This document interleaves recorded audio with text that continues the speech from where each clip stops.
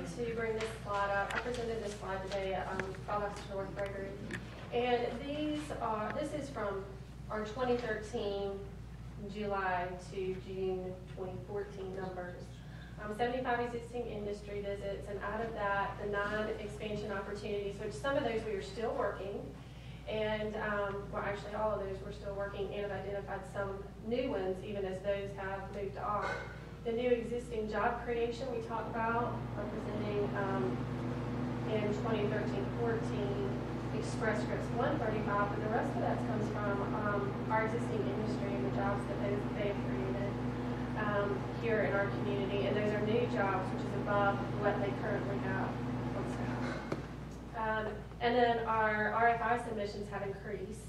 So we were at 6 during our semi-annual portion, or semi-annually, and now we're at 12, so it's doubled. So that's been good, and we've seen some activity over the last few months. And you can come to the next. And then I have the pleasure of reviewing our budget with you.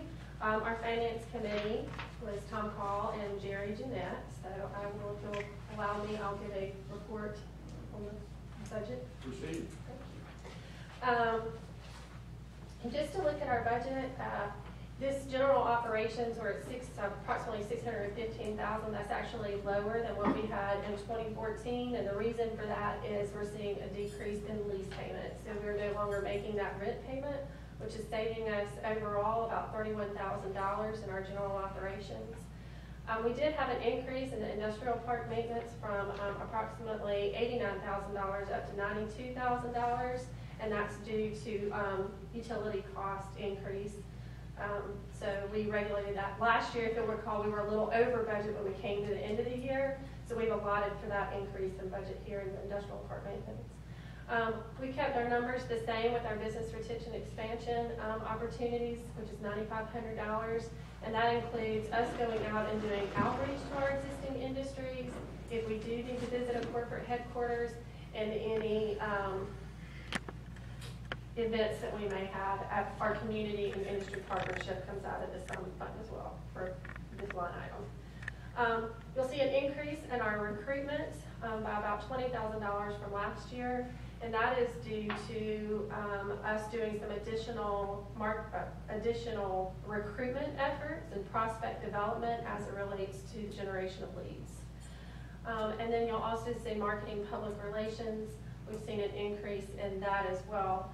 And what we're doing with the marketing, public relations, well, you'll see that increase is partially due to one of the things that we would like to do from an external standpoint is really take a look at our external marketing efforts when we're working with consultants or location advisors, making sure that we're communicating the right information and that we're staying on top of these things so that we're remaining competitive.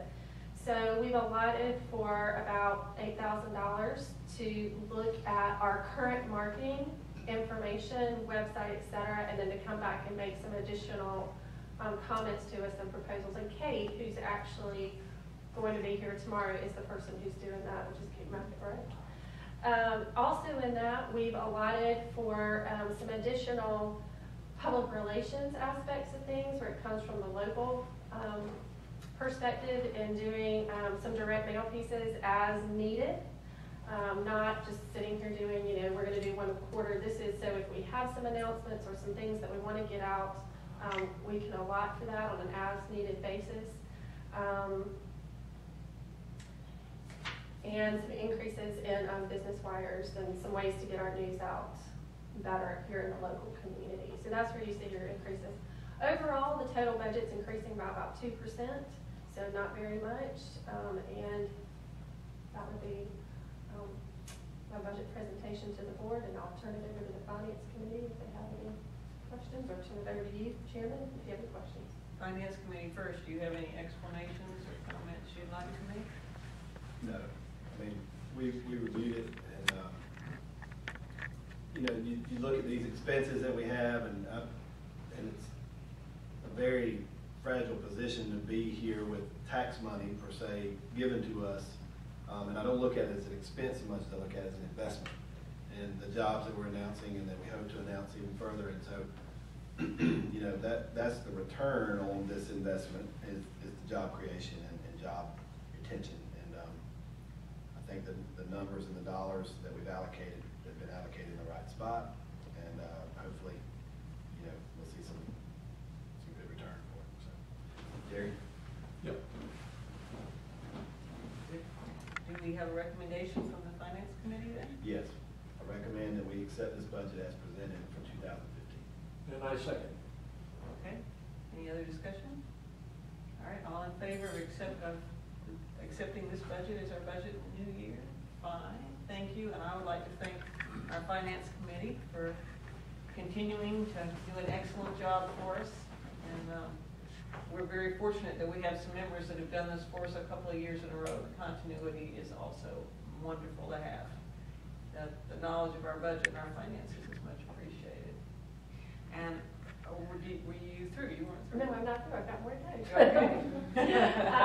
So Meghan mentioned our meeting tomorrow.